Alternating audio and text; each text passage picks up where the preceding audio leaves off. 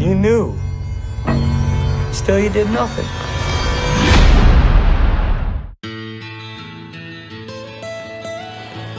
Almost heaven, West Virginia, Blue Ridge Mountains. Hi, Grammars. What are you doing here? Your grandma tells me her grandson's some fancy environment lawyer down in Cincinnati.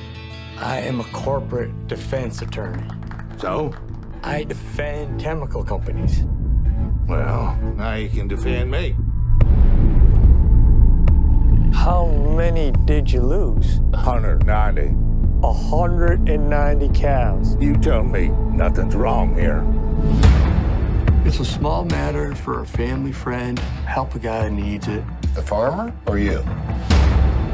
That's chemicals, I'm telling you. I'm seeing documents I don't understand. They're hiding something. That chemical. What if you drank it? Drank it? It's like saying, what if I swallowed a tire?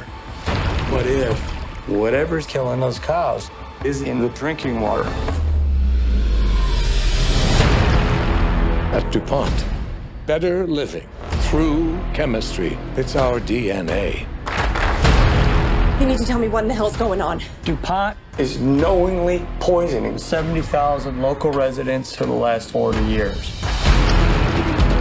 You knew, still you did nothing. You want to flush your career down the toilet for some cowhand?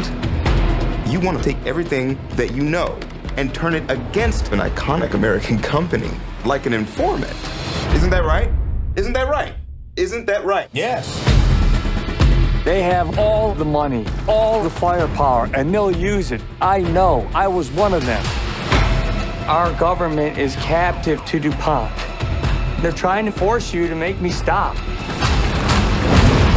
He was willing to risk his job, his family, for a stranger who needed his help. The system is rigged. They want us to think it'll protect us. We protect us. We do.